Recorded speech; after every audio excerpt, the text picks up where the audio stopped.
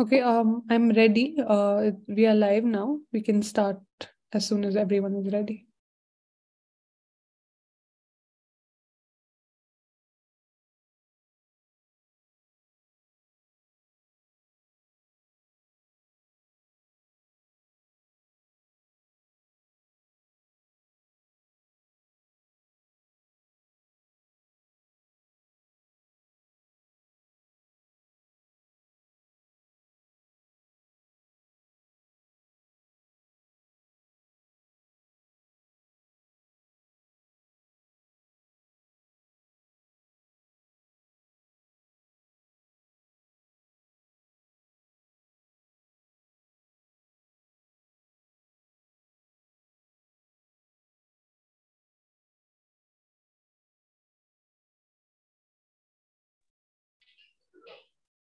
Hello.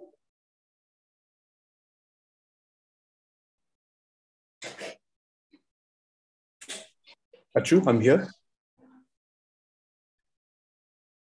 Aishwarya, are you here?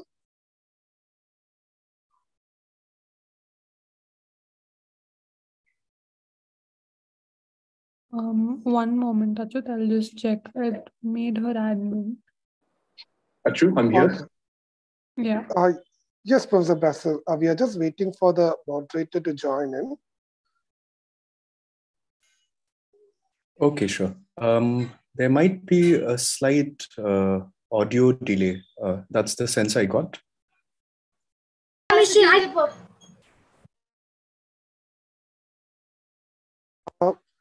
Professor Drishti? Yeah, it seems okay on my end.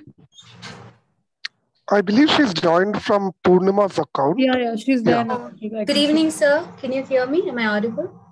Yeah, you're audible now, Purnima. I mean, Aishwarya. You can go ahead now. Okay, sir.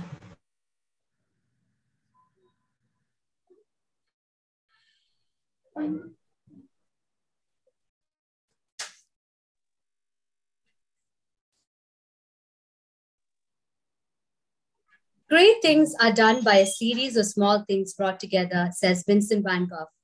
A very good evening to all the attendees, esteemed faculty members and research scholars have joined us.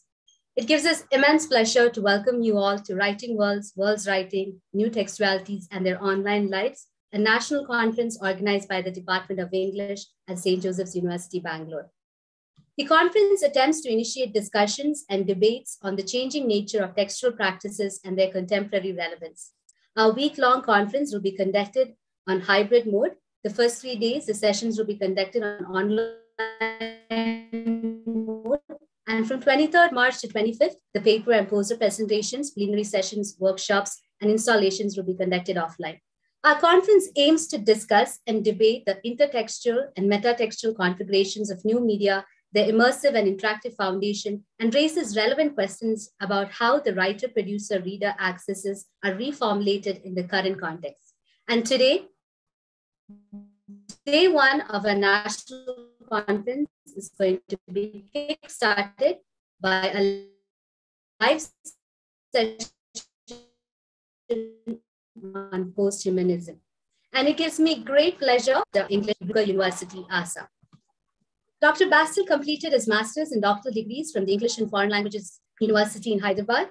Dr. Basil has published in national and international journals and authored 4 books. His research interests lie primarily in carceral narratives from India, digital cultures, and English writing from Northeast India. We are very pleased to have you, sir, amidst us today. And we're also very grateful that you are going to start our live session, our national conference, day one of our national conference. Sir will deliver a talk on the topic, Post-Humanism and its Contestations, Some Critical Approaches. The present lecture will aim to explore its contingent and tentatively formed interdisciplinary boundaries, highlighting its overlap across many fields of interest, including those on nature, animals, and technology, as well as in narrative. The lecture will try to connect these to a diversity of thought and show how post-human forms are culturally embedded. So before we move on to the session, I would like to gently remind all our attendees who have joined us today to stay with us till the end of the session. And please do not forget to post your queries, if any, in the chat box and in the live chat stream on YouTube, only during the question and answer session at the end of the presentation.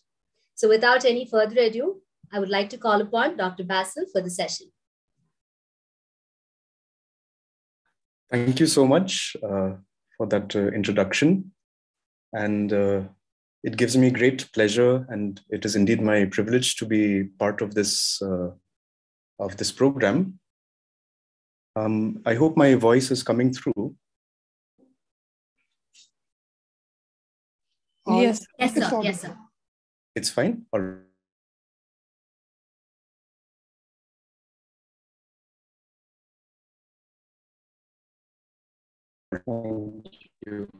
yeah. If there's any technical issue, do let me know. Yes. So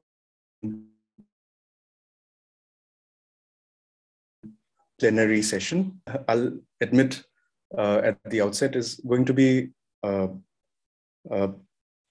the lines of a very simple talk, actually. And I humbly appeal my esteemed colleagues, as well as the students, to accommodate any mistakes or omissions that might have crept in. That being said, I just want to say that this topic has been of interest to me for some time, given the entrenched technological experiences that we are having currently. And so there are concerns and questions which have arisen out of our relationship with technology and the virtual world or the digital world. And this has come to shape our understanding of ourselves and our understanding of this category of the human. And that is where the talk's title also is derived from, this post-humanism that we are about to sort of explore together.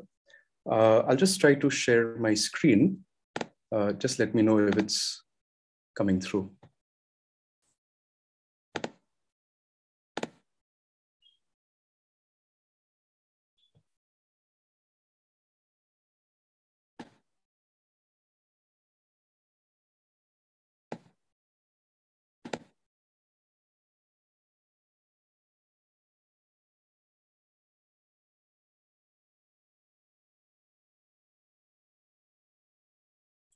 Is my screen visible? Yes, sir. Okay, thank you.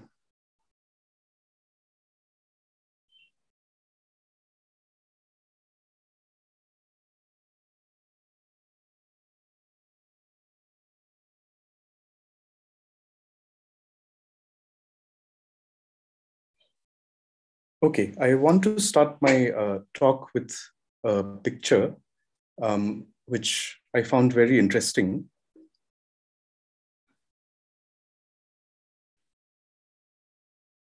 Right, this is an image called, interestingly, it's called Peoples of the World. It's by this 16th century German geographer and cosmographer called Sebastian Münster, right? And you can see here, even in the 16th century, this depiction of the peoples of the world, quote unquote, right? The idea of the human is already being challenged, even from that point of time. We have these strange human-animal hybrids and limbs and torsos out of proportion, right? So it's a very interesting depiction of how Münster was imagining the people of the world from different parts of the world. And this is very different from, let's say, this image. I think most of the students might be already quite aware of what this image represents, right? This is called the Vitruvian Man, right? And the Vitruvian Man basically is Leonardo da Vinci's ideal human being. And it has come to represent this sort of proportional human being at the center of rational and cosmic thinking, right? So you have the circle and the square and this human male figure in a proportionate way encased within this circle and the square. So it's a very prominent example of Renaissance thought with regards to how the human is perceived, okay? And similarly, around the same time, we also have Michelangelo's statue of David. And he began sculpting David around the year 1501. That's almost more than 500 years ago, right? And he completed it 3 years later. And you can see he carved the statue naked. And this style took inspiration from ancient Greek and Roman statues, especially of their gods, the classical gods from ancient Greece and Rome. For example, we see here, and this is either Zeus or Poseidon. It's not very clear. These Greek gods were cast as men. And these examples can be dated back to somewhere around the 5th century BCE, so almost 2,500 years ago. And we also have another example, such as this statue of Apollo, again from the 5th century BC. And if you notice carefully, the statue of Apollo looks suspiciously close to the design and the proportions of the statue of David, right? So the inspiration from antiquity is very clear during the Renaissance period.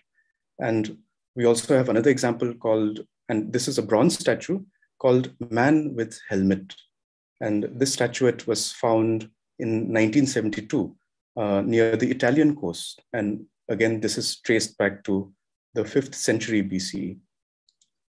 So the reason why I'm sharing these images of these statues is to impress upon you, all the students who are here, this idea of the proportional and aesthetic human being, right? The Greeks had a very particular idea of what constituted beauty, right? And our humanities and our humanist thinking, where we place the human being, the proportionate and aesthetic human being at the center of our thinking, it kind of can be traced back to the Greek humanists as well, right?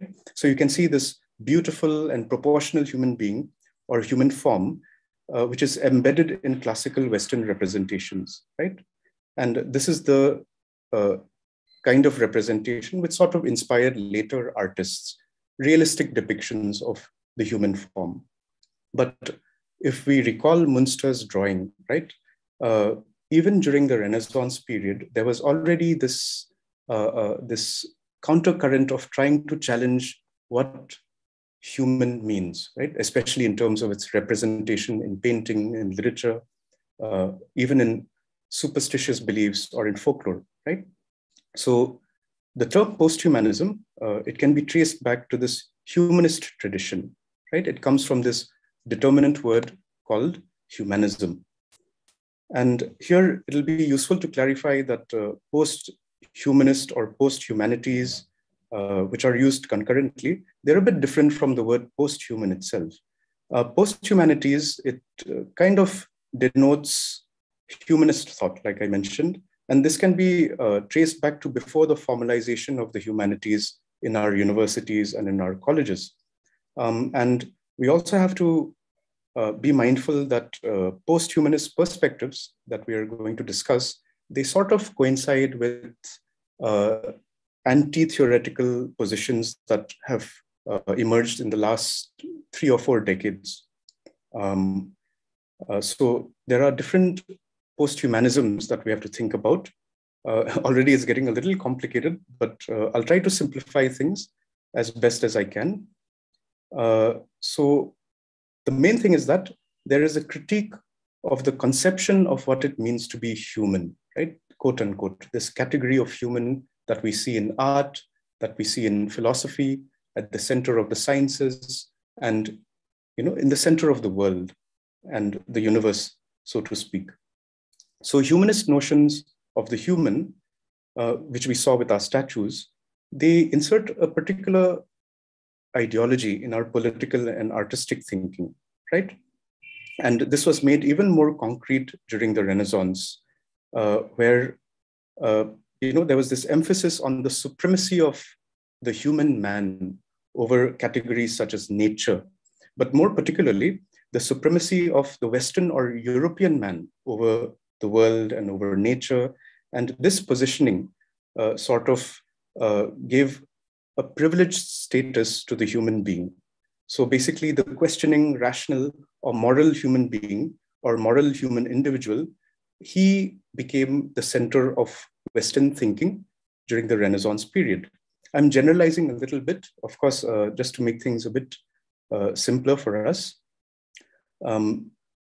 Even then, there are contestations which began during that point of time, right? And that is something that I also wanted to trace back a little bit through some simple examples.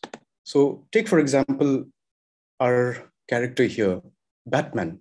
Everyone knows Bruce Wayne and Batman, right? And Batman, as we know, as a character, as recognizable as the character is, combines certain features and attributes, right? Such as operating chiefly at night, combining qualities such as stealth and deductive capabilities as a detective, even martial arts. So perfect mind, perfect body kind of character. And he's popular in movies, as you can see this portrayal by Robert Pattinson in the recent movie. He's been portrayed as a cartoon in comics, in PC or console gaming.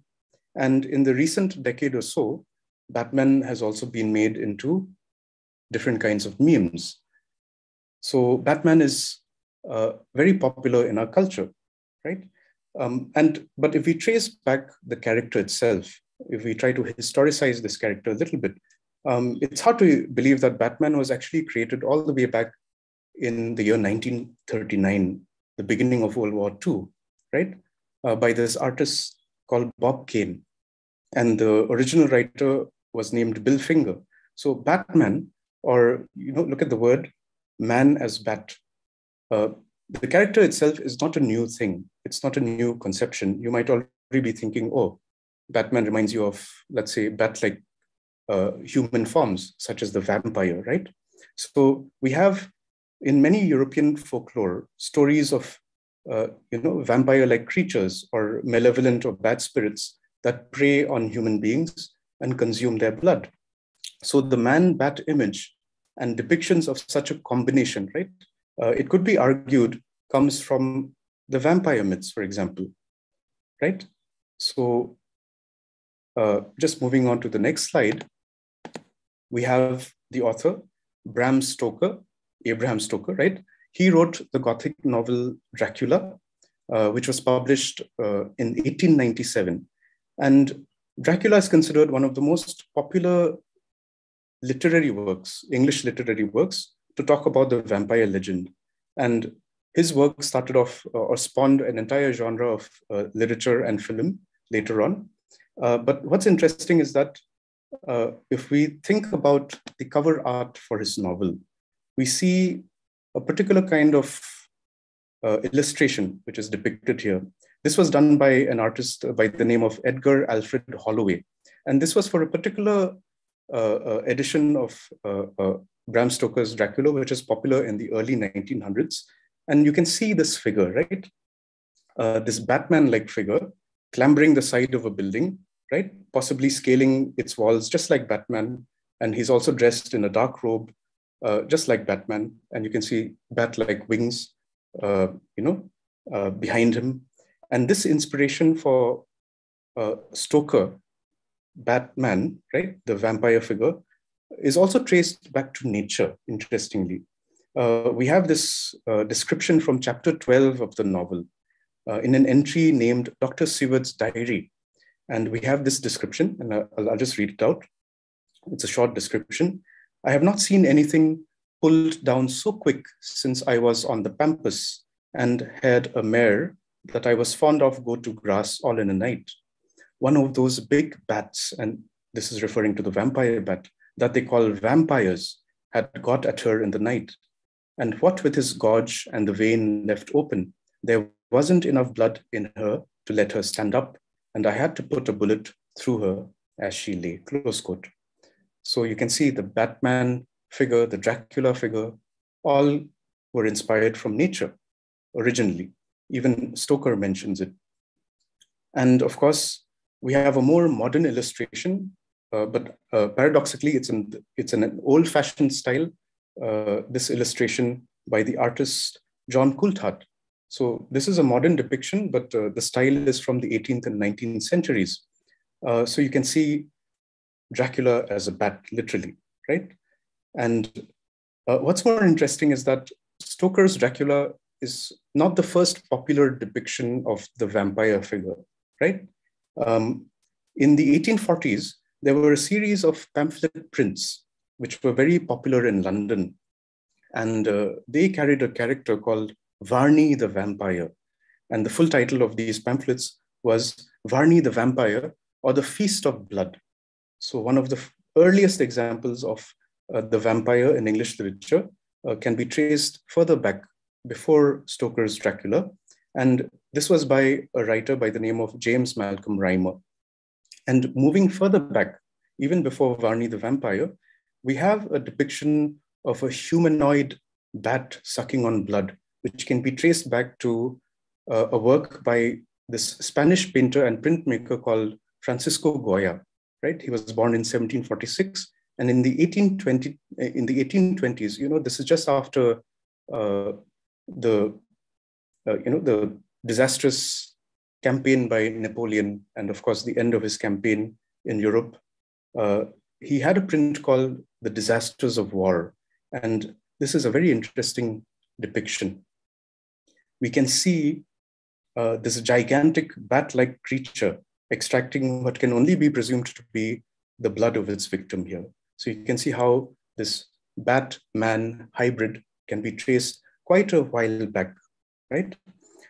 And the point of comparing these different images from different points of time is to try to share with you the idea that post-human thinking or post-human representation can be traced back before its emergence as an academic category or part of the curriculum of the university or part of the syllabus of our humanities, right? So that is an important point to keep in mind when thinking about post-humanities, that it's not exactly new. This vein of, sort of questioning the human ideals was already present in the culture. So the transition of Batman from this to Varney the Vampire and onward down to Dracula, this is very much a product of our post-human imagination. That is, our ability to sort of locate human forms and personify things and objects in ways that relate to the human. So our ideal projection, the ideal projections of the human, as we saw in the statues, as concretely as a head or a torso or two arms, two legs, and these different Batmen, we can see, they all represent different ways of thinking or conceptualizing the human, right? But coming back to our root word, post-humanisms in the plural, it's actually more useful to think of post-humanisms, right? Basically, post-humanism is a number of critical, cultural, and philosophical ways of looking at the human. And some of these sort of isms I'll be touching upon very briefly now, and also trying to sort of differentiate post-humanism from different kinds of isms as well. Right, so one of the first isms that we have to deal with to differentiate post-humanism from other kinds of thoughts, which also talk about human and the way humans have been sort of enmeshed in different technological innovations. One of the first isms we have to deal with is called transhumanism. And I think, again, transhumanisms would be a better word to fall back upon. And this way of thinking basically relates humans and technology directly, right? And there is an interesting claim at the heart of transhumanism. The claim is that humans and technology share a symbiotic relationship. That means our relationship is for the good and for the good of all mankind. So it has a utilitarian sort of basis. And transhumanist thought is conceived along the lines of individual rights and entitlements. Okay, so in a way, transhumanism extends the humanist liberal ideals, right, which sort of became center of the humanities in the 1920s and 30s when English literature was first starting out. And but there's a problem here because post-humanist thinking critiques this idea, right? For example, we have this thinker by the name of Joël Garou, and Garou says that transhumanism is basically the enhancement of the intellectual, physical, and emotional capabilities of human beings by adopting technology wholeheartedly, right? So this can be anywhere from biotechnology to modify seeds to increase crop productivity, or the adoption of robotic prosthetics for people who are physically different, right? But of course, transhumanism also has its roots in the ideas and ideals of the humanities. Basically, what are these pillars of the humanities, right? The privileging of rationality, agency, and if you notice our statues, the privileging of human perfectibility. Those statues had a particular physical form, right? They were fit, they were ideally musculatured, they had handsome features, the Greek and Roman sharp nose, right? Abs on the torso, and so on and so forth. So this idea of the perfect human, right? And this can be traced back all the way to the Enlightenment period or the Renaissance humanism that emerged. So we can see that we have to be a bit mindful that transhumanism is not confused with post-humanism. I have a better example of this, if you'll just bear with me. We can see here a video. I'll try to play the video. I hope it'll be running smoothly. So this video depicts, it's basically about this humanoid robot called Amica. And this has been created by this UK-based company called Engineered Arts. So interesting, engineering and arts combined together. And the company says that they are trying to combine AI and AB. So basically artificial intelligence and artificial body.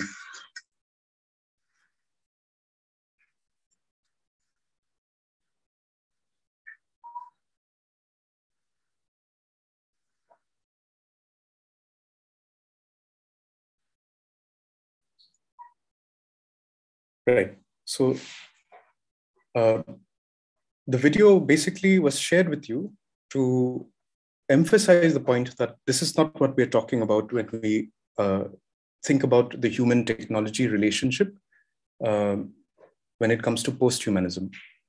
Robotics, advancement in robotics, especially for entertainment purposes, such as this company has done. This is what, let's say, transhumanists would say is for the good of mankind, right? But post-humanism wants to go a little bit deeper into a more philosophical relationship between humanity and technology.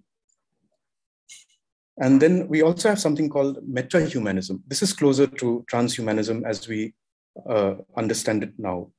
And meta-humanism basically was put forward by these two scholars by the name of Jamie Delval and Stephen Lorenz Sorgner. And they wrote a work called a Meta-Humanist Manifesto. You can find the website. It was published sometime in 2011.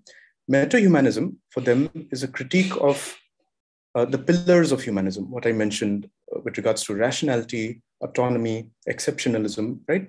And this is where we'll become closer to what post-humanism is trying to convey.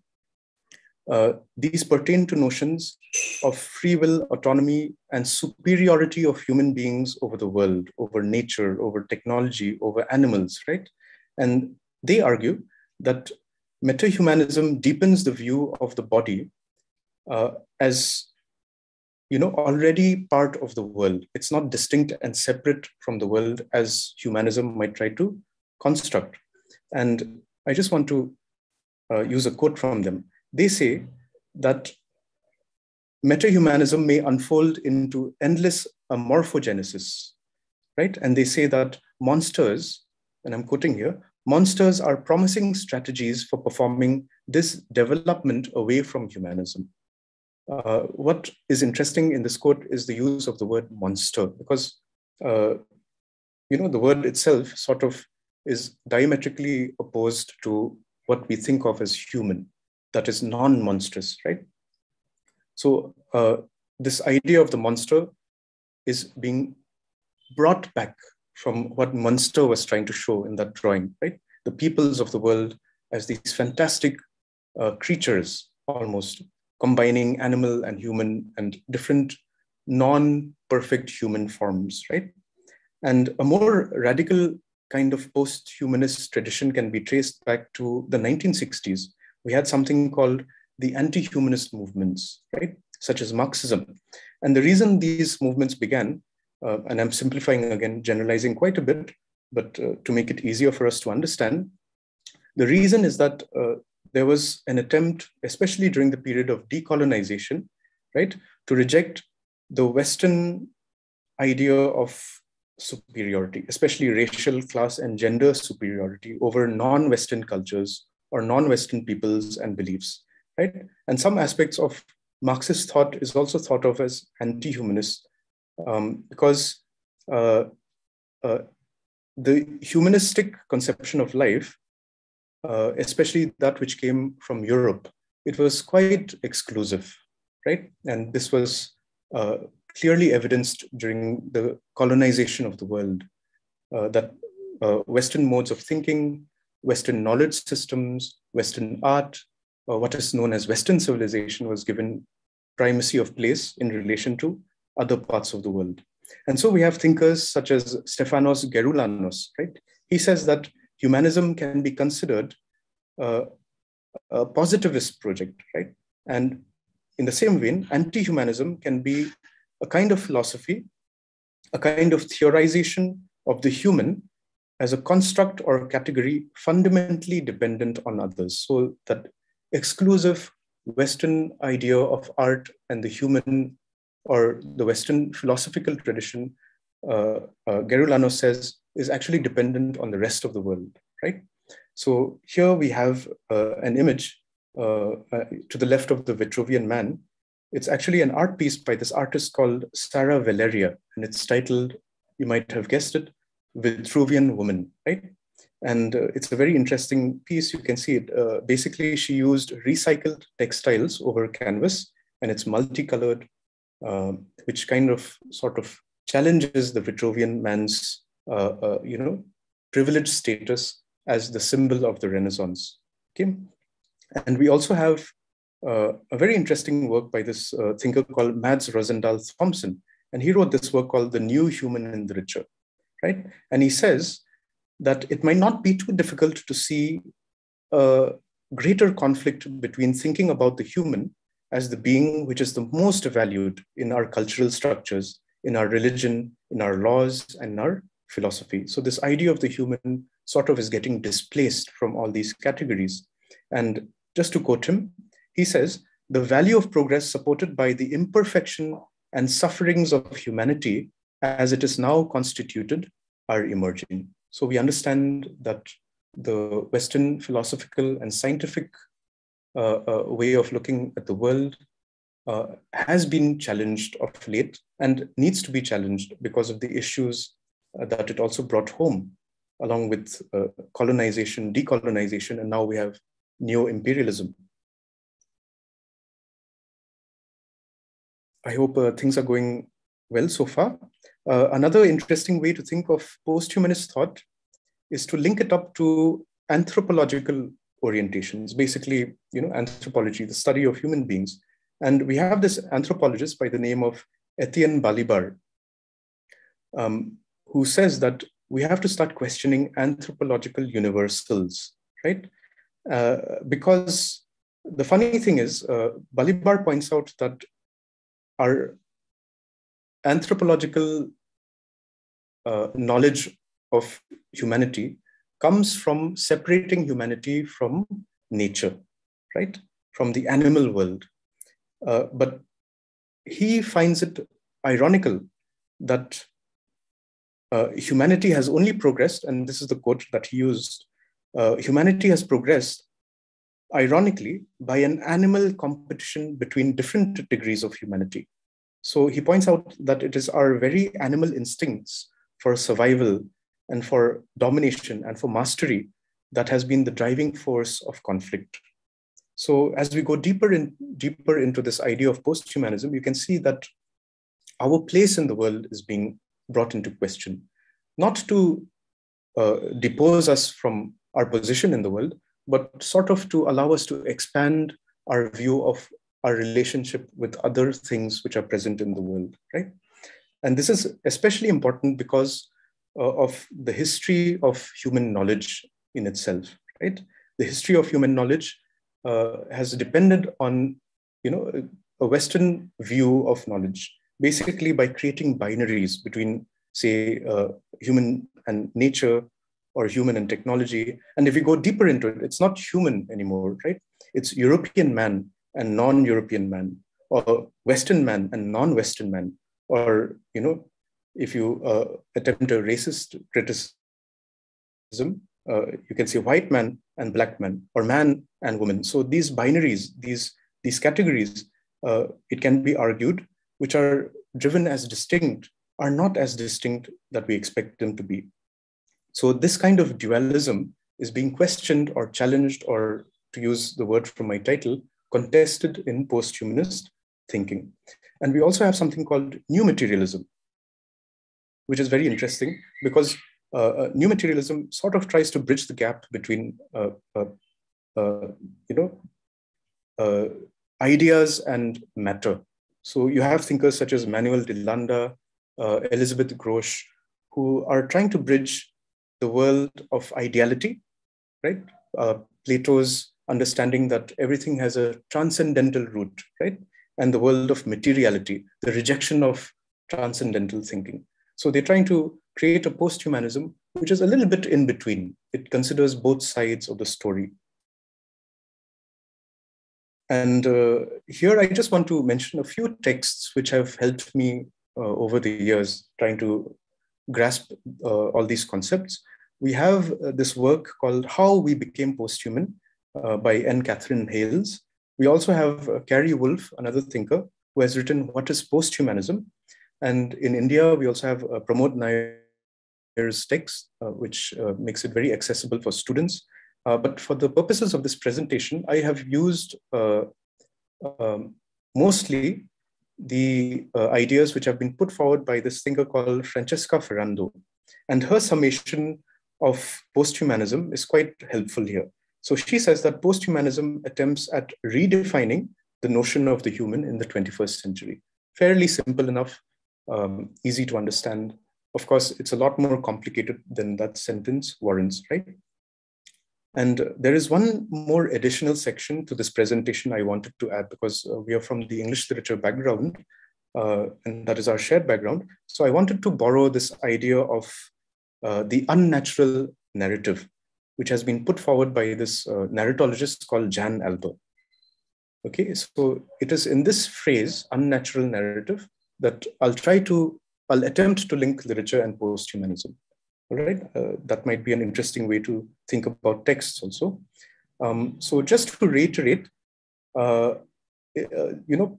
post-humanist or humanist contestations, that we have seen in these isms that I'm referring to for the purposes of this lecture, just to re-emphasize this tradition and just to think about humanism first, right? The core of the humanities, especially in the philosophical tradition of the West, right, is to give the human subject, that is, I and you and me, right, all individuals, it's to give us a sort of privileged position, that is, to consider ourselves as autonomous and to consider ourselves as free-willed, or to consider ourselves as rational. And this kind of thinking allows us to project a sense of self onto the world around us, right? And this kind of projection sort of confirms the binaries that we were referring to, that we are distinct, separate, exceptional creatures, different from the animal world, different from nature, different from technology, different from other human beings also, perhaps. So, and we also feel that this is confirmed in our artistic and linguistic capabilities. We are able to voice languages, we are able to communicate our abstract ideas. In short, we are able to cast ourselves as a particular dominant in our relationship with the world, right? And you have to remember, this world includes not only human others who have been marginalized, let's say, in the history of colonization, but it also includes nature, animals, plants, resources, tools, technology, even the act of creativity. This has been attributed to our human free will, autonomy, and rationality. So this kind of thinking is the core of the humanities, right? Of the liberal humanism that emerged in the humanities till the 1920s.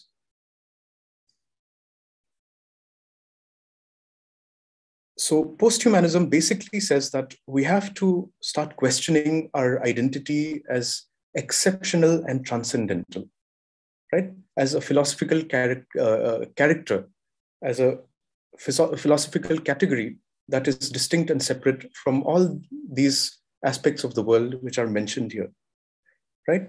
And this idea of the human, right, that has to be critiqued, this is not something new either.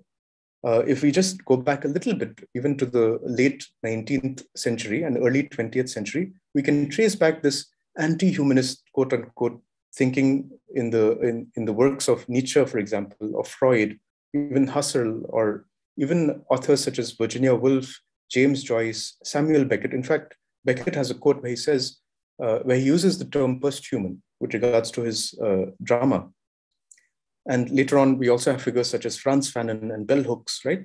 So they started questioning this idea of the human as autonomous or as exceptional or as free-willed, and as having divine or scientific justification and qualification for mastery over others and the world, and basically which reserved for this human figure an exclusivity and uniqueness which is transcendental rather than coming from within, rather than immanent, all right? And this is what many thinkers argue drove, and aided systems of exploitation and discrimination, such as during the colonial period, and which continues to drive our differences and our conflicts, such as, which we find in racial differences or gender differences, and in the current neo-imperialistic exploitation of people around the world, especially for resources. And so we have to start sort of rejecting ourselves as exclusive, free-willed, autonomous, and unique. That's what post-humanist thinkers are trying to sort of advocate in their line of thinking. And you have a thinker such as Robert Manzocco, for example, and he says that the humanities has placed our human cognition and given it a particular kind of cognitive primacy. And this is what we're starting to sort of challenge, that our cognition of ourselves as primary in the world, in our relationship with the world, is not as special as we make it out to be. Of course, I just want to clarify also to the students that this does not mean that post-humanism completely rejects humanist ideas, right? And we'll see that these ideas are contested so that a more expanded understanding of the human may emerge, okay? So post-humanism contests the conceit, if we can call it a conceit, of human exceptionalism, the exclusive idea of humans, the privileged status of humans that has constructed us as aligned to the entitlements of divine right and natural order, right? So basically, religion and even science has given us this particular cognitive primacy over the other parts of the world. It is this alleged mastery that post-humanist thought aims to critique, and not to destroy the genealogy of knowledge. Basically, it's to expand the idea of the human. So just to quote Gary Wolfe, and he says, post-humanism isn't post-human at all in the sense of being after our embodiment has been transcended. So he's saying here, post is not an after. It's not a rejection of humanist precepts, but a redefinition. So if we go back to what Dr. Ferrando was saying, it's a redefinition of the human in the 21st century. This idea of disembodiment is also very interesting, especially now, since we are so used to using technology that allows us to explore the digital or virtual spaces, right? Even this lecture, which I'm very lucky to be able to share and to conduct, is being done over Zoom, for example. So you're hearing my voice, but it's transmuted in bits, in ones and zeros, traveling a long way in an optical fiber network, right? And so basically what is happening now is that we think of ourselves as autonomous creatures, but when we participate in this digital plane as a collective, we become less human and more important as a data set. That's the paradox of being human in relation to our digital technologies, right? For example, and Jean Baudrillard had a very interesting way of conceiving humanity in relationship to virtual networks. He called us a networked totality, right? We become less free-willed, less autonomous, less exceptional when we are in a networked totality, especially in this digital plane, right? So, and this becomes very important if you think about our relationship to each other in this age of viral fake news or big data, as they call it, and chat GPT recently, right? We are treated as a predictable and stable data set, which is very interesting because that sort of contests our idea of rational autonomous thinking. And so we can start to see that there are many non-human processes, such as digital processes, which is especially aided by machine learning, for example, which is starting to overtake domains that we have thought is our exclusive and privileged ability and capacity. For example, art. Things like writing or composing music or writing poetry, these are now being overtaken by artificial intelligence. So even reason and creativity, what we thought to be exclusively ours, is now being overtaken by other thinking capacities. So, for example, if we just come to these images, which I'm going to share now,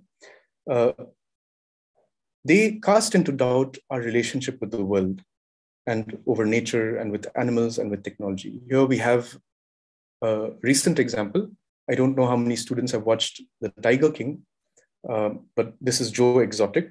And recently he announced that he is very interested in also forwarding his name as a nominee for the 2024 US presidential elections. So this will be very interesting. And then we have another example. This is the artist Neil Harbison. And that protrusion you can see coming from his forehead, that is not something done just for style. It's actually implanted in his head. And according to his claims, he was born colorblind, and this device allows his brain to basically sense colors, if not see colors. So in fact, Harbison is legally defined as a cyborg. So this is the kind of post-humanism that we're interested in, not the robots, with the robot which I was showing you in the earlier video. And we also have another example of a cyborg, Professor Kevin Warwick, right? And he basically implanted a silicon chip in his arm, which allows him to control different devices in his house. So he also has something very interesting. If you search on his website, he has something called Project Cyborg. That is also, this can be an example of transhumanism. And for us from the literature background, we feel a little bit threatened nowadays because of what is happening with AI being able to write poetry, compose stories. Of course, we can argue about whether these narratives are meaningful or not, but the ability of AI to create something which we thought was exclusive to human beings, that is very disconcerting at this present moment. So what would happen if AI overtakes the author, right? So in theory, we already say the author is dead. And now it's going to be even more damning for human authors. And of course, you also have artificial intelligence, which learns from its mistakes. So you have these fascinating examples of Deep Blue, for example, which was able to defeat Garry Kasparov in a game of chess. And of course, the most recent example is Google's AlphaGo algorithm, which was able to defeat this Chinese Go champion called KGA. And you can see he's slumped down, feeling quite dejected after his loss. So unaided machine learning is a very, very interesting advancement in technology right now. And this kind of advancement is something that is not fully understood as of now. So post-humanism sort of is drawing attention to our relationship to technology that is self-learning at this stage, that is algorithmic, programmable, but also self-learning. So this kind of technology is challenging what it means to be a thinking human. What if we have thinking machines coming up next, right? We also have a very interesting example, which I wanted to share in terms of our relationship with technology. So nanotechnological robotic interventions, right? Such as we see in this example here, it's called sperm coupling, right? And this has been used as part of experiments in relation to fertility treatments. And I just wanted to share this video. It's self-explanatory.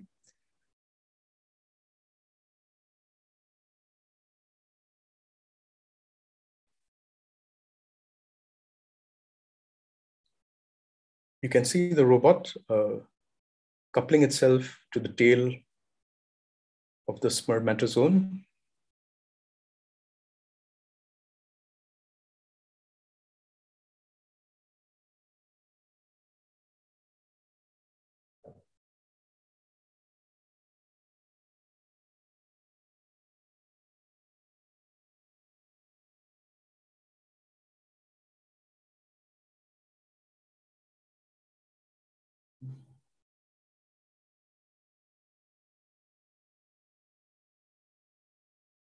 So the robot, one particular nanobot has been able to create a passageway for the sperm in the wall of the egg.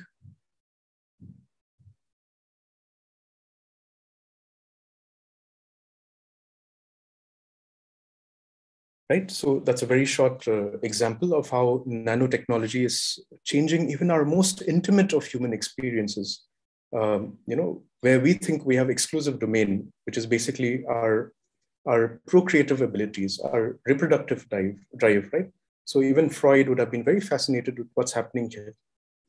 And so post-humanism is sort of helping us draw our attention to these advancements which are taking place around the world. And it's important to sort of be aware of these advancements and to be able to continually question where we are or where we stand as humanity in relation to these technologies. So despite the apparent human technological divide that exists right now, right? Post-humanism contests that this divide is something that is insurmountable or which cannot be bridged. But just to, to think about post-humanist thought in relation to philosophy, I just want to draw our attention to one particular thinker, Friedrich Nietzsche, right? And Nietzsche had said, and this is a bit of a lengthy quote, just bear with me. He said, and I quote, "No one gives man his qualities. No one gives man his qualities, neither God, nor society, nor his parents and ancestors, nor he himself. No one is responsible for man's being there at all, for his being such and such, or for his being in these circumstances or in this environment. Man is not the effect of some special purpose, of a will and end, nor is he the object of an attempt to attain an ideal of humanity, or an ideal of happiness, or an ideal of morality. It is absurd to wish to devolve one's essence on some end or other related to humanity, happiness, or morality," end quote. So Nietzsche was trying to question the idealisms which are linked to human progress and to the idea of the human itself. So you can see post-humanist thinking can be traced back to ideas propounded by figures such as Nietzsche. And keeping aside his suggestion of a radical kind of reconceptualization of the human, right? He also makes a point about something he called the vital forces of life. And this is where it becomes very difficult. If we are indeed questioning human beings and the category of human as we articulate it through language, how do we create a new language? So that's the problem. And one of the ways we can do that is through literature, through creating a new language. That's what Nietzsche was trying to impress upon us. He said that there's something called the vital forces of life itself, which we should take recourse to: art, music, creativity, right? His idea of the overman is sort of this culmination of these vital forces of life. Similarly, we have this philosopher by the name of Gilles Deleuze, right? And he proposed the idea of the immanent human concept, right? So basically, he's saying that the human who was set over nature, over history, over tools, as mentioned earlier, he says that we have to reject this idea of a transcendental human that is over and above all these other categories. And Deleuze created a kind of language which was challenging this idea of the transcendental human. So basically, he brought in phrases such as desiring machines or larval selves, right? It's very interesting, his quote. He says, "Only intensities pass and circulate. Still, the body without organs is not a scene, a place, or even a support upon which something comes to pass. In a manner of speaking, an essence is avoided here. It is not particular, rather a degree." So you can see the difficulty which is challenging these philosophers, because they're unable to articulate the idea of a new human, right, without creating another set of binaries. That's the paradox of language. It's very difficult. So they're trying to avoid what is known as essentialist language, language which rests on material evidence. They're using metaphors instead. And that's where post-humanism has a lot of inspiration from literature. Okay. Let me just go through this very quickly because I might be running short of time. So these metaphors and the vital forces which Nietzsche was talking about, and of course, Deleuze used this phrase called creative acts, all right? And many of these can be recognized in the process of interpretation that we also partake in as students of literature. And we believe in this idea of a textual fluidity, right? Meaning creation, which is not fixed or absolute in the text itself, but in our interpretation. So literature can provide a challenge to cognitive frames. And I just want to come very quickly to our to an example. I won't dwell too long on these quotations here. Coming back to what Jan Elber said about unnatural or impossible narratives, all right? Let me just come to the examples. That will make it a bit more clear for all of us. Achu, am I good for time? Is it all right? Sorry. Even I'm stretching a bit, I guess. But anyhow, maybe another 15 minutes. Professor Basil, it's perfectly fine. No need to rush. Do take your time. Okay. Thank you. Okay. So basically, in my lecture, I also wanted to link up post-humanist thought and post-human representations. And this is where it becomes interesting for us as students of literature. And I wanted to share 3 examples, all right? 3 textual examples. And these are very interesting novels, all right? Basically, these 3 novels, these are 3 particular examples, which call into question our experience of the world as humans. So our experience of the world is related to temporality, right? To time. Our experience of the world is related to our bodies. So our corporeal experience of the world. And our experience of the world is also spatial or physical. So our relationship to spatiality, to the physical world. So these three examples are interesting ways to reconceptualize our relationship to these categories, time, space, and our body. So this first example is by this author, Martin Amis, and he wrote this novel called Time's Arrow, a very interesting name. And in this novel, we have a character, a doctor by the name of Todd T. Friendly. And Todd T. Friendly, interestingly, he dies suddenly, all right? It's not explained why he dies, but immediately after he dies, he starts feeling better and he comes alive again, right? And in the process, he starts living his life backward, right? A sort of Benjamin Button kind of situation is going on here. But literally, he starts living his life backward. So we have situations, humorous situations where he breaks up with his lovers first, and then he proceeds to try to woo them, right? Or because he's a doctor, he inflicts damage and physical wounds upon his patients first before he sends them home. So all the time in the narrative, his life is running backwards, right?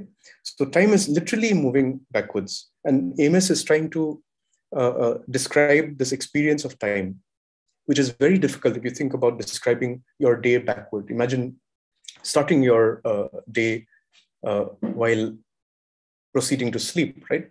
And then going through your dreams and then moving backwards, coming out of the bathroom, getting back into your pajamas and back into bed. So this is the kind of novel that is that we are dealing with here. And so it starts with the main character who basically undies, right? So he's there in the hospital. He's there in the hospital because of a heart attack. And then backwards from there, he becomes an old man puttering about his house and all the way back to his birth. So the narrator, the voice which is here, the narrative voice, becomes a kind of stand-in or substitute for the protagonist, who has no power over his experience of time in this novel. All right. So if we just take a very interesting quote from the novel itself, the protagonist is saying, "First, I stack the clean plates in the dishwasher. Then you select a soiled dish, collect some scraps from the garbage, and settle down for a short wait. Various items get gulped up into my mouth, and after skillful massage with tongue and teeth, I transfer them to the plate for additional sculpture with knife and fork and spoon. Next, you face the laborious business of cooling, of reassembly, of storage, before the return of these foodstuffs to the soubrette, where admittedly, I am promptly and generously reimbursed for my pains." Right? Very interesting way to think about our relationship to time, completely backwards. He's regurgitating food. Another very fascinating story is this novel by Philip Roth called The Breast, where the main character, just like Gregor Samsa, if you have read The Metamorphosis, right? The main character here in The Breast, his name is David Kepesh. And suddenly one day he wakes up and he realizes that he has been transformed without explanation into a female breast, right? So what are the implications of this transformation? It's strange, it's horrific, and it's also a little bit funny because it dawns upon him what has happened. So here we have a quote from the novel, a particular scene. "I am a breast," the character is informing us, the reader, "a phenomenon that has been variously described to me as a massive hormonal influx, an endocrinopathic catastrophe, and or a hermaphroditic explosion of chromosomes." Okay, and here's the quote. "They tell me that I am now an organism with the general shape of a football or a dirigible. I am said to be of spongy consistency, weighing 155 pounds. Formerly, I was 165 and measuring still 6 feet in length, though I continue to retain in damaged and irregular form much of the cardiovascular and central nervous systems, an excretory system described as reduced and primitive, and a respiratory system that terminates just above my midsection into something resembling a navel with a flap, the basic architecture in which these human characteristics are disarranged and buried is that of the breast of the mammalian female. Very bizarre description indeed. And the last example is by Angela Carter, this work called The Infernal Desire Machines of Dr. Hoffman. Here we have the main character, Desiderio. He's an employee in a city which comes under an attack, okay, by this character called Dr. Hoffman. And he has mysterious machines which basically can distort or contort physical space. So basically, literally, our physical reality gets distorted if you're in this novelistic world, right? And as the novel progresses, you have these fascinating descriptions of palaces made of clouds. You have pillars that are chanting songs. You have giant heads of conquistadors, and you have, giggling chimney pots. So not very strange, actually, because this is something we're very used to in cartoons. So our hero actually has fallen in love with a character who only resides in his dreams. So that is where the catch in the novel comes. So Dr. Hoffman's experience of the physical world and his dream world, right? These are collapsed. We don't know which is which. We, as the reader, we're not able to identify which world he's residing in, because both worlds are as strange as each other, right? So in this novel, we have the collapse of the physical realities we are used to. And he says, because I am so old and famous, they have told me that I must write down all my memories of the Great War, since after all, I remember everything. So I must gather together all that confusion of experience and arrange it in order, just as it happened, beginning at the beginning. I must unravel my life as if it were so much knitting and pick out from that tangle the single original thread of myself, the self who was a young man, who happened to become a hero and then grew old. First, let me introduce myself. So you can see he's struggling with our understanding of a story, right? How a character, like basically a Bildungsroman, if you will, right? Birth to adulthood to death eventually. So these are a few literary post-human portrayals, right? You can interpret a post-humanist tradition here sort of being championed. The questioning of our experience of time, the questioning of our experience of our body, the questioning of our experience of physical reality. These are, fictional representations, but they also represent our seeking of an expansion of what it means to be human. It's not enough to be thought of always as an ideal example of rationality or an ideal example of happiness, as Nietzsche was pointing out, or a representation of the divine on earth, or a representation of mastery over nature. So these categories where we are placed in a hierarchy with the rest of the world and where we are given a privileged status, this hierarchy is being questioned in novels such as this, right? So these three examples are very interesting. I would encourage the students to pick up these texts if they can. It's very enjoyable to read. And coming to the next part, just to sort of carry on this thread of explanation, Jan Elber, like the narratologist, was talking about these unnatural narratives, right? He says that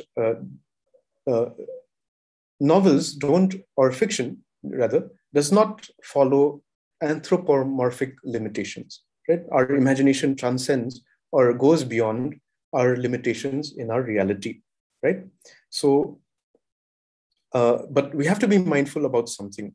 So Alber makes a distinction between, let's say, conventionalized unnatural narratives. And he traces these conventions in narratives which are contained in these kinds of writing. For example, mythological epics, or our beast fables, Aesop's tales, for example, or medieval romances with dragons and kings and knights, right?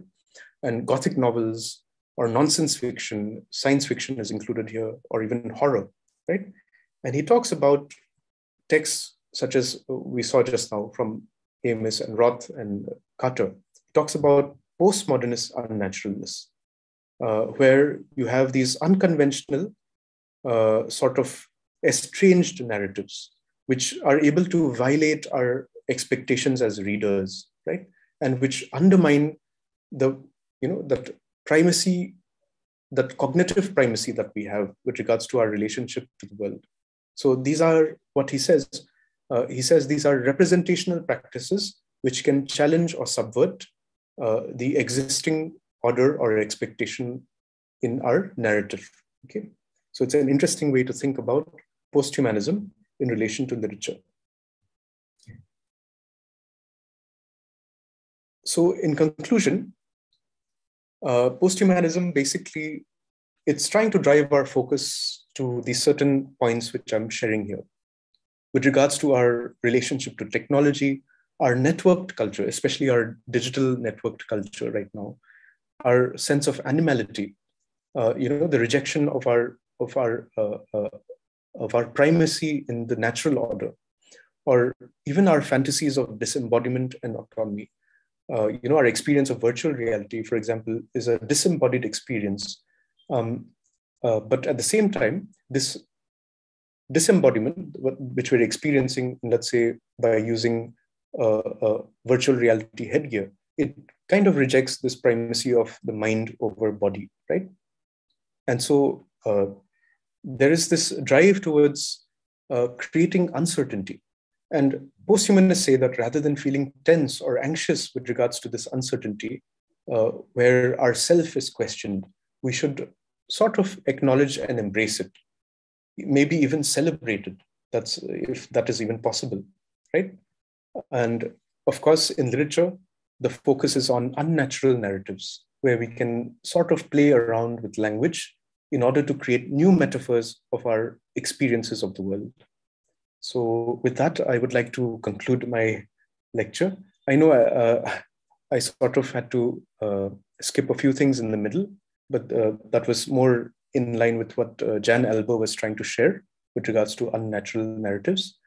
But I'll be very happy to share this presentation with Dr. Achu, and he can also sort of forward it to everyone else. So thank you, everyone. Thank you for your patience too. Thank you, Dr. Basil, for that enlightening talk and for conveying it in a very succinct and lucid manner. We will go ahead and take some time for questions now.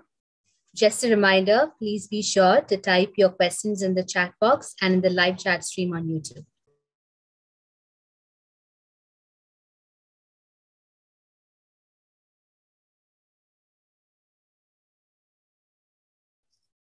So we have received a question from Professor Cherian Alexander.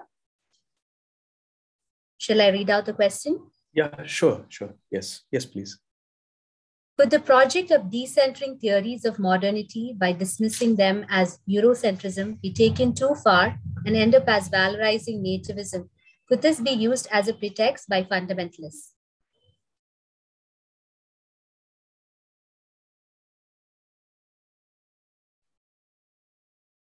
Yes, so that's a very interesting question. At its heart, you're right. Post-humanities traces its line of thought to the Eurocentric worldview. That's very right. But to link it up to, let's say, nativist assertions, it's difficult really to categorize it like that. For example, the construct of the tribal itself, or the native itself has its Eurocentric roots, especially coming from the Northeast. I can't talk about other parts, but in the Northeast, we have this very particular way that the tribal has been constructed. And there are currently political assertions which are problematic, yes. And, we can even sort of say they are xenophobic, they are provincial, they are downright racist at times. And part of the problem is that this idea of nativism itself has been driven by Western modes of thinking, that, we are privileged as tribal people, that we have to adhere to a self-serving isolation or an idea of our place in our in the culture of the region, right? And we have started privileging these things. In fact, it's very interesting that in Meghalaya, for example,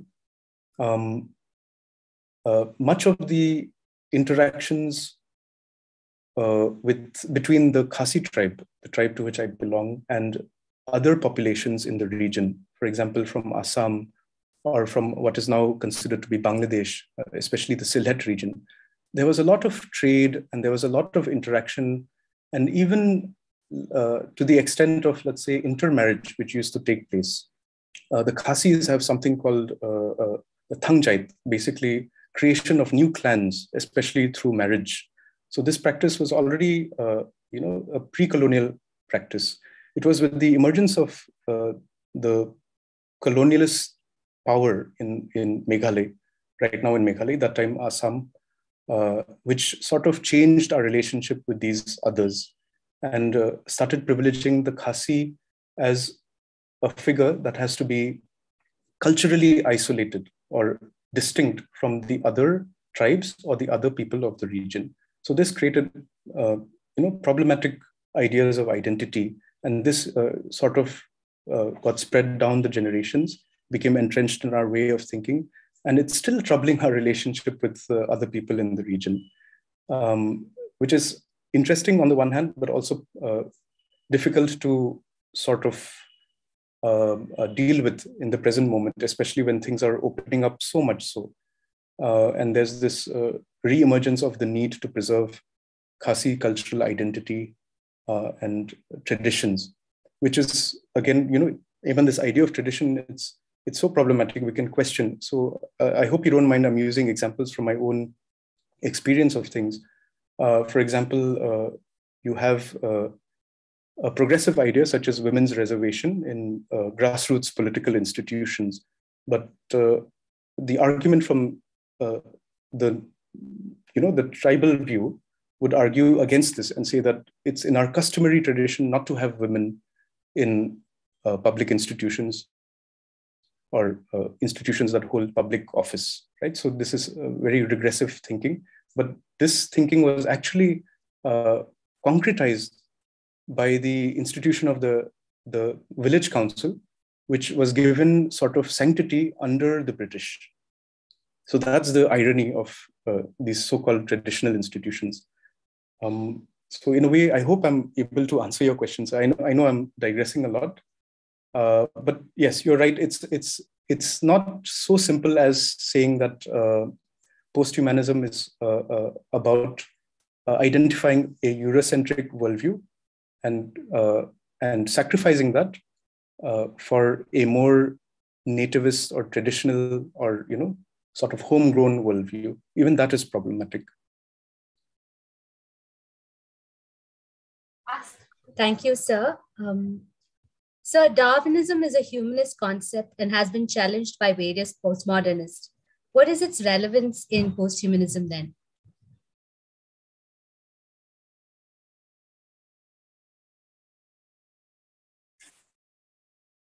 Okay, Darwinism, right.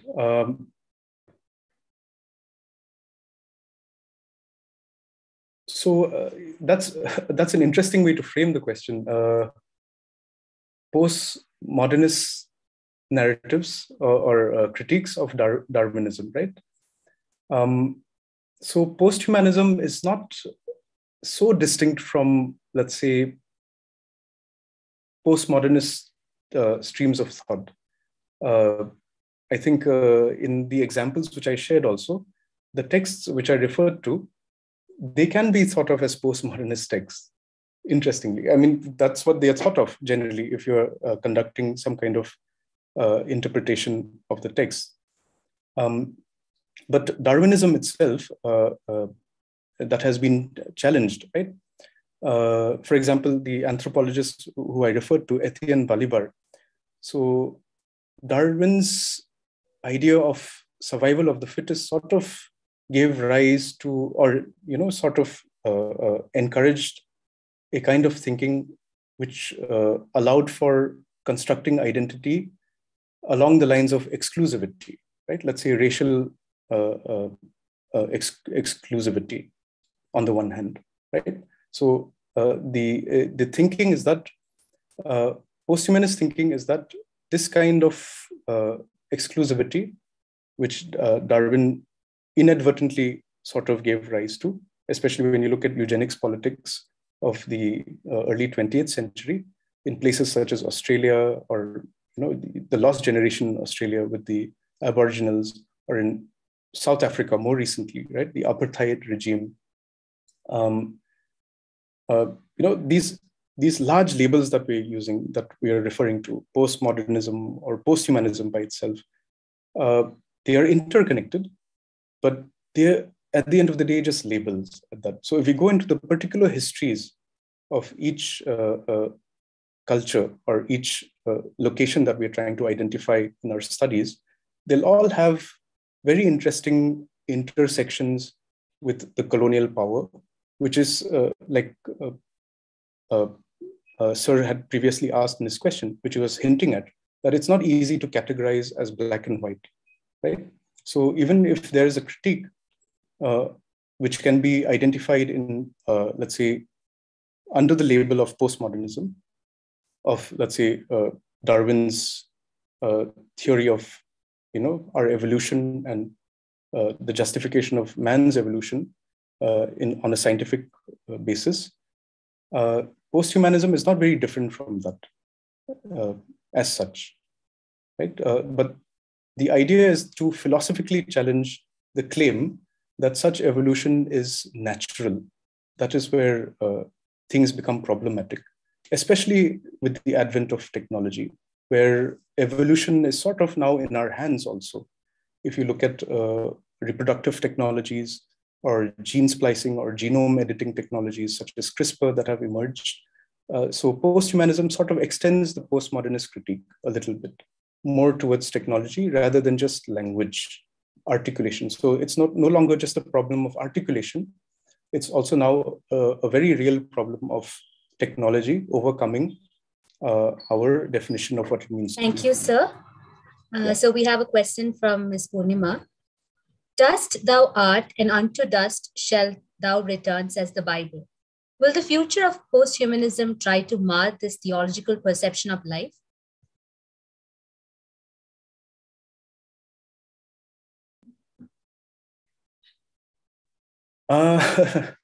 That's also a very good question.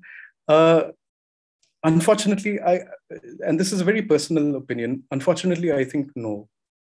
In fact, movements such as transhumanism actually sort of position themselves as new theologies of humanity, which is very interesting. So you have, like, let's say, the Church of Scientology, which very much propounds the idea that the human technology interface is unquestionably good for all of humanity. So you have this embracing of technologies that further enhance the idea of the human.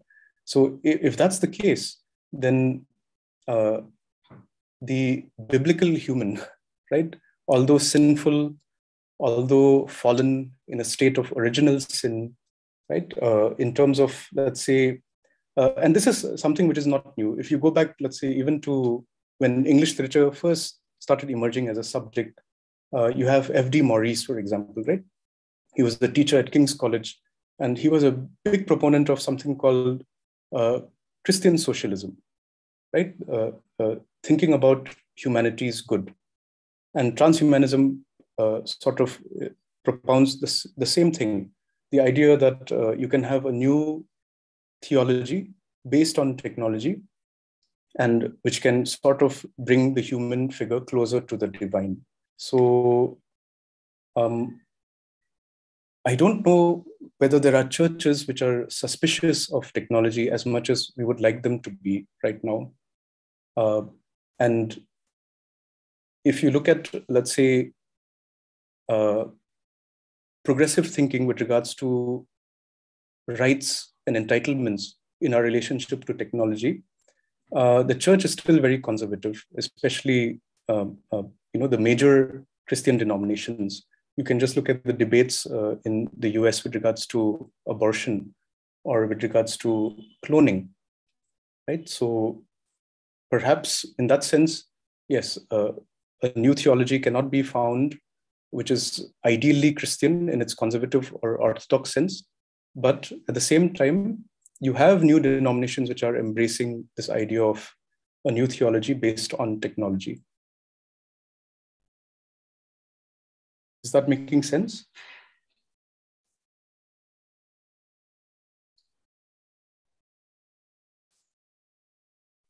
Thank you, sir. Do we have any more questions? We have one more. Aishwarya, I'll send it to you. Yeah. We have a question from Ms. Aradhana. Transcending from humanism to post-humanism, will the moral hierarchy of placing man at the top continue?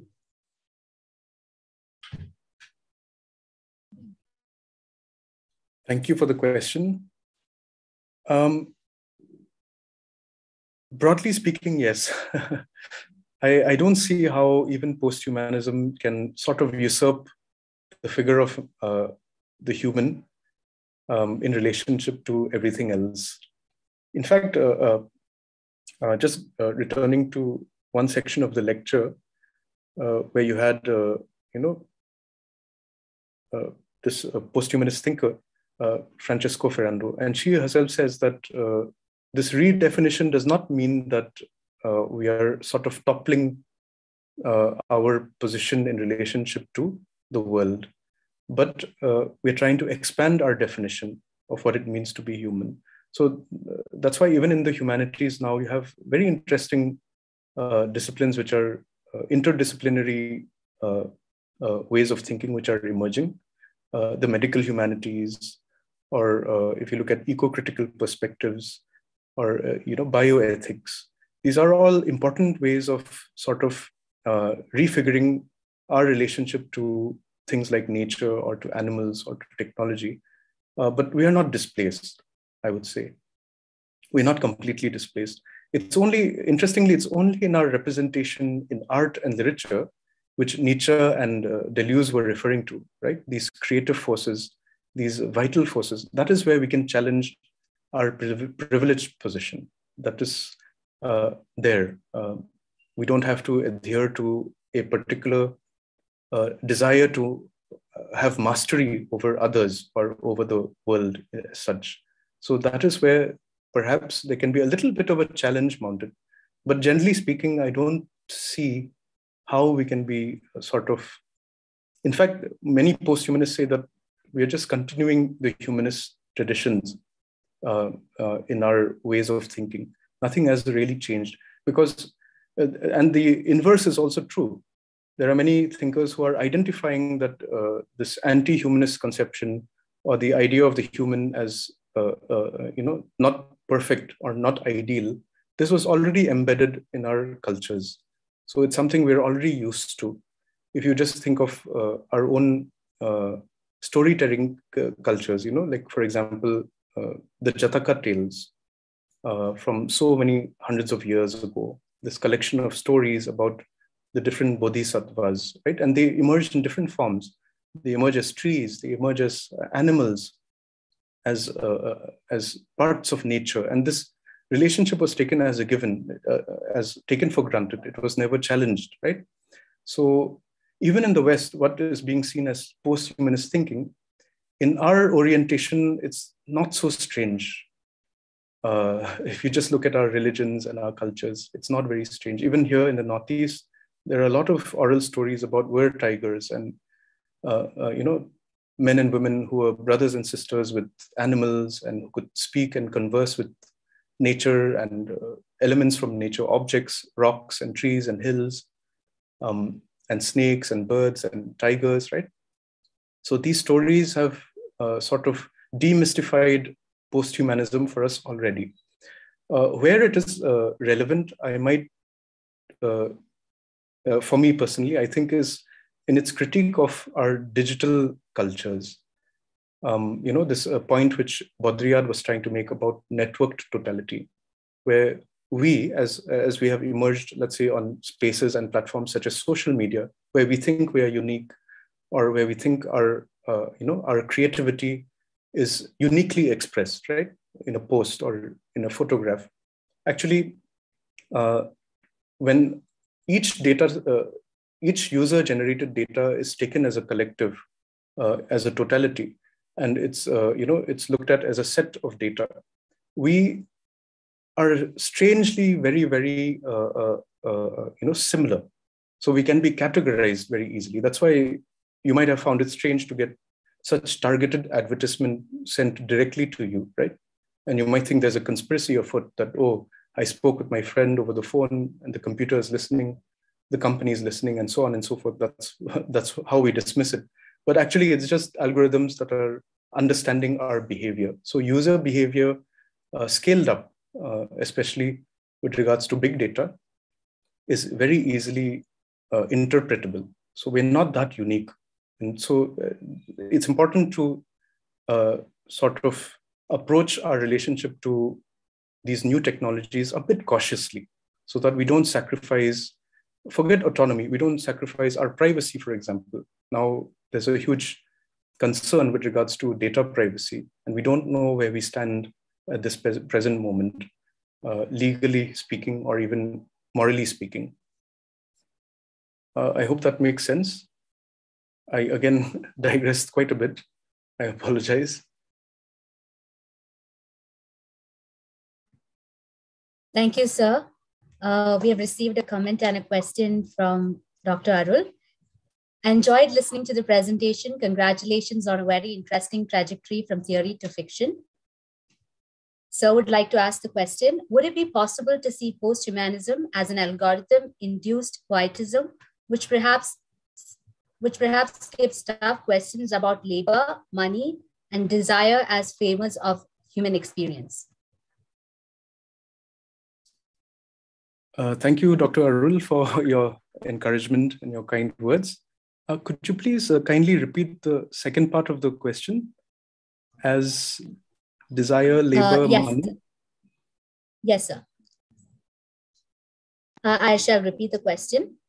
Would it be possible to see post-humanism as an algorithm-induced quietism, which perhaps skips tough questions about labor, money, and desire as framers of human experience? Correct, Dr. Arul. Very true. Indeed, I think that is what's happening also. You're very right. In fact, one of the most interesting works which came out recently in relation to post-humanism is something called Renaissance post-humanism. And the focus has shifted to, basically the domains of art and creativity. So it is moving away from questions of, let's say, class and gender. Already this trajectory is sort of coming to the fore. And part of the problem, I think, is that there's been a sort of, it's imperceptible at times, but there has been a shift in ideology of late. And one of the shifts which is profound is that the political process is no longer, arguing along the lines of ideology, right? So you have questions of labor, for example, or desire sort of being subsumed into larger issues with regards to nationhood and identity. And that sort of, yes, you're right. It's sort of, the voice that is accorded to these issues, it becomes sort of silenced in the face of a larger, more pressing voice with regards to the place of human beings in the world in general. So these specificities and these intersectionalities are being sort of ignored. You're absolutely right. I can see that also. In the works which I've been reading of late, how post-humanism is also sort of, as an academic category, is shifting slowly. And that is a problem. Right? And perhaps revisiting it in the anti-humanist tradition under Marxism, that would be very interesting too.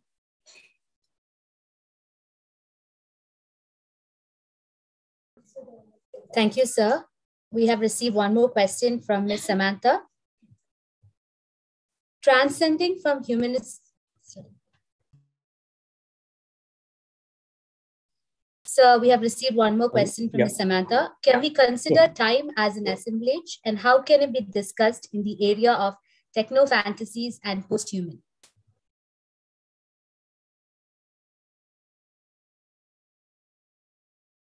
Did I hear that right? Can we consider time as assemblage?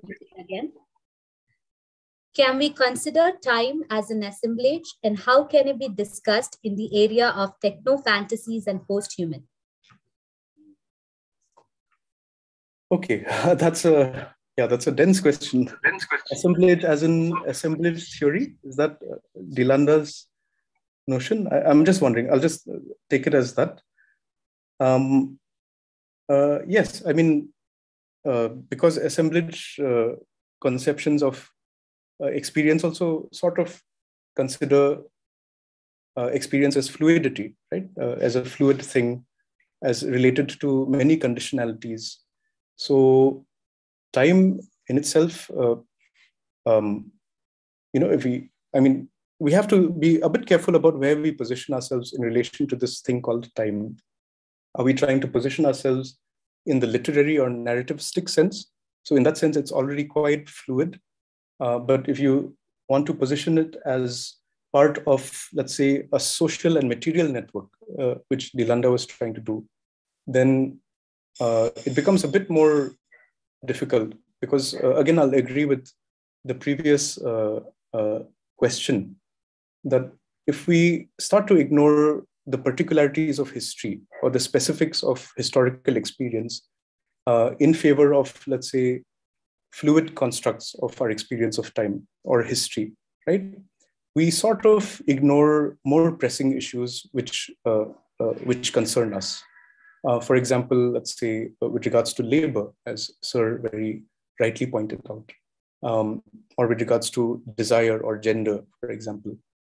So it's important to think of time or its relationship to history as not very easily exchangeable, right? Questionable, yes, but it should not be so fluid. You have to look at history, challenge that position, as the first question was trying to do, Eurocentric versus nativist, right?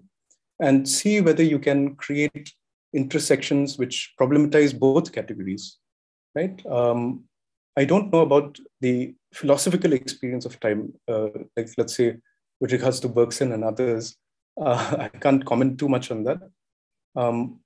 But yes, techno-fantasies and post-human.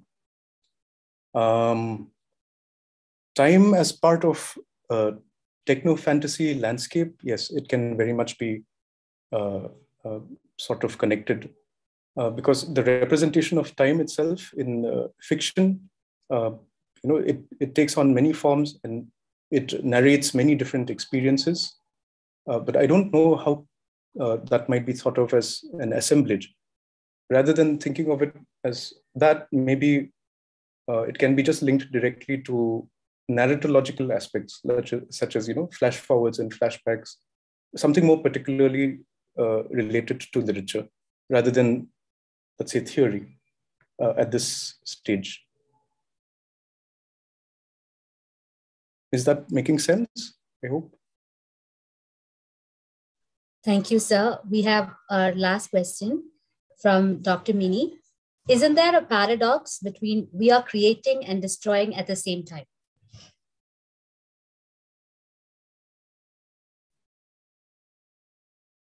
Yes, that's a beautifully expressed question.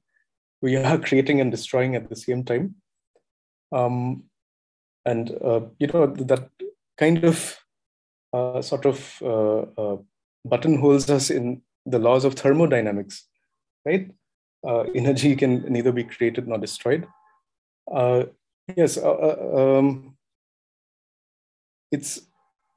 it's actually the new materialist way of thinking sort of wants to reconcile these differences, right? Especially if you trace it back, like the Western knowledge traditions And Western philosophy is rooted in this idea of the I, which, sort of emanated from René Descartes' statement, I think, therefore I am.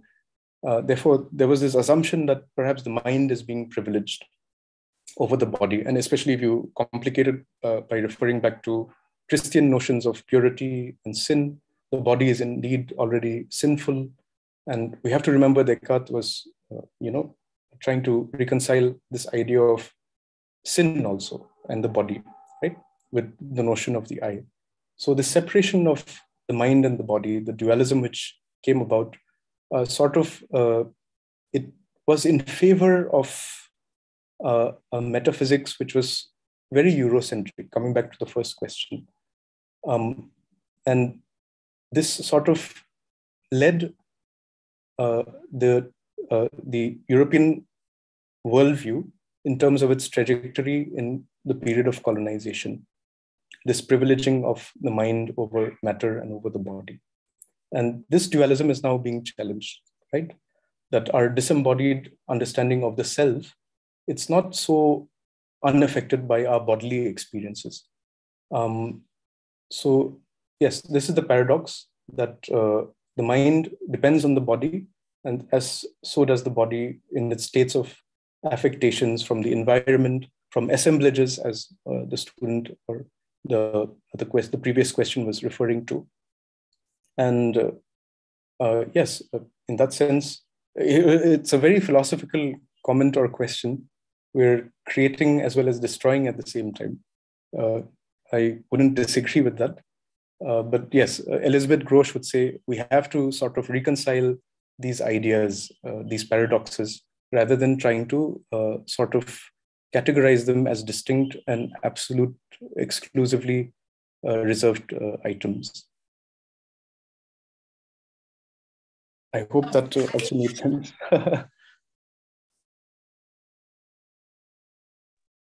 Thank you, sir. We have received a comment from Mini Ma'am. Thank you very much for this interesting talk. Do we have any more questions? Thank you so much, ma'am. Thank you.